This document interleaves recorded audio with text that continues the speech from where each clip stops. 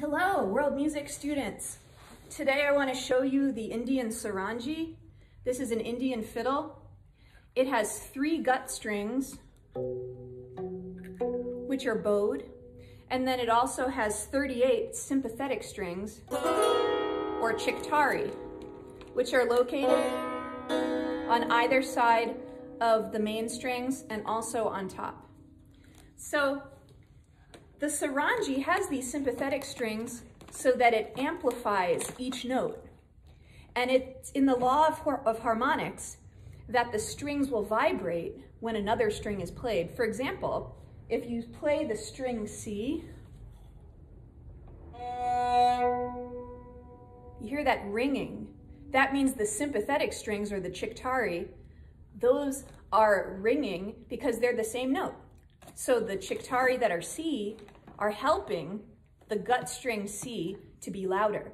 This is how people amplified instruments before electronics let us amplify it. So thank you, science. Now the Indian solfege is a little different than what we're used to. Instead of do, re, mi, fa, sol, la, ti, do, their first note is sa.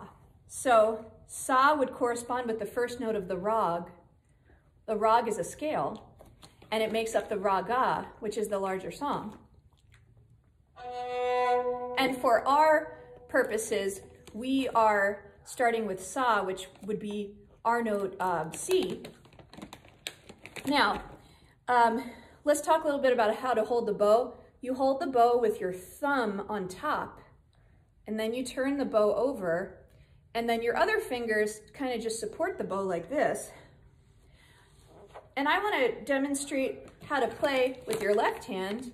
You actually play on your cuticles.